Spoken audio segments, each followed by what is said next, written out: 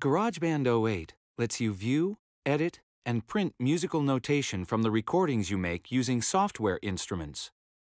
Start by creating a new music project.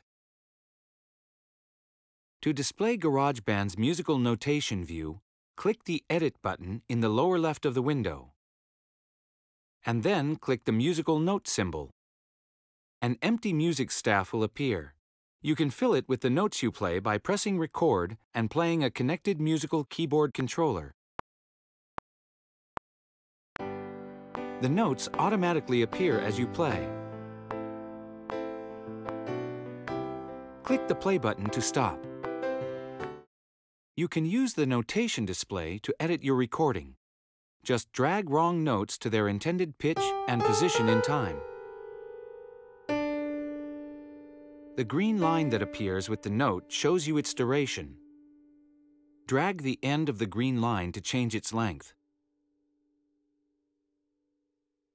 Press the Go to Beginning button and click Play to see and hear the new version of your recording.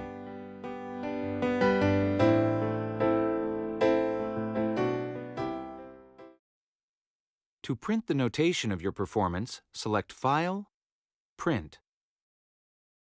Click the preview to first see how it will look on screen. Then click Print to turn your recording into sheet music.